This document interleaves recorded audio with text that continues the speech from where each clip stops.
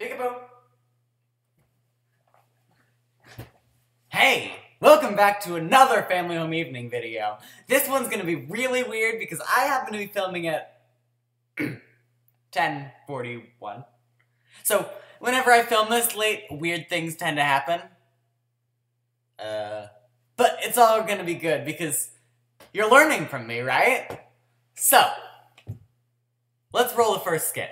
Many eons ago. Please send me, Dave! Don't send me in jail! I don't belong there! Dude, I'm totally gonna throw you in jail. After all, that's where you belong. Monsters go in jail. Didn't you know the law, dude? Come on. I'm totally gonna put you there. No!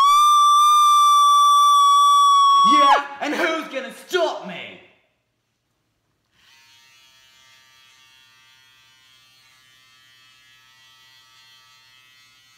What are you doing, Surfer Dave?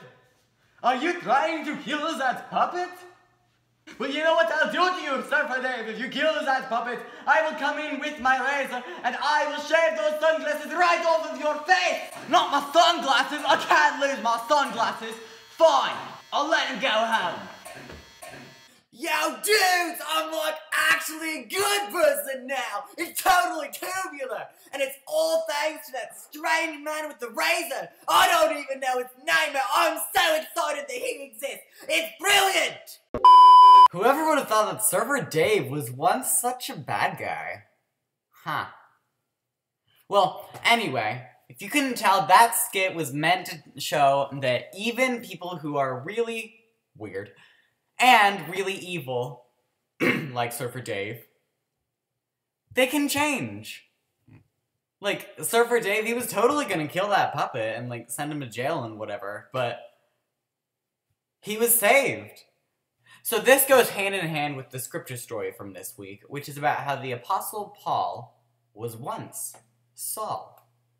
So what happened in the story is that the Lord sent the prophet Aeneas to go visit Saul. Saul was a Pharisee who was known for being really evil and persecuting the church and killing apostles and stuff like that. So Aeneas really did not want to go because he was like, this Saul guy is pretty sketchy and he's gonna kill me. I'll just, not go. But Aeneas went and gave Saul a blessing. Unlike other prophets that we might know of who said no when they were scared. Now I know I'm probably boring you to death right now. So, I'll relate it to pop culture as well.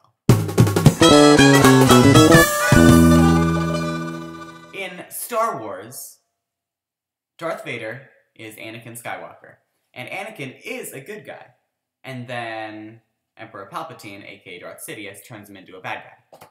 But Darth Vader, aka Anakin Skywalker, does become a good guy, sort of, again. Darth Vader kills Emperor Palpatine, and is able to transition and become a good person in the last few seconds of his life, and go back to the light side of the Force. Paul does not die immediately after he becomes Paul. But it does show that redemption truly is possible for anyone. Even if you might think you're such a bad person, and you aren't, you're definitely not doing anything as bad as what Saul was doing, or what Darth Vader was doing.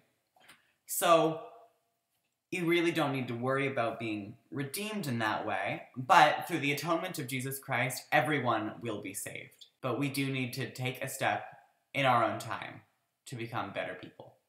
So the moral of the story today is to be a good person.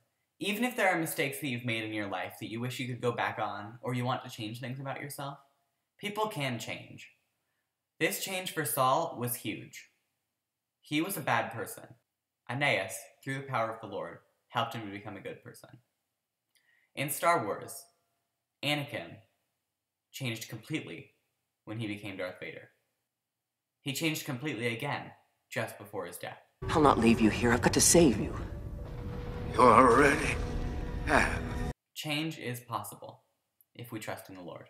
The Lord will never let us down, no matter what. People can change. People can change. People can change. Oh, people can change. People can change. People can change. People can change. Oh, people can change. People can change. People can change. People can change. Oh, people can change. People can change. People can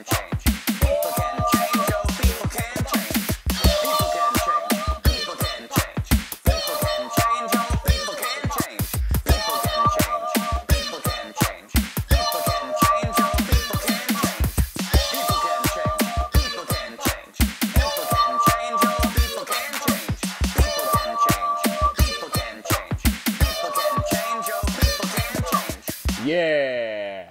So this goes hand in hand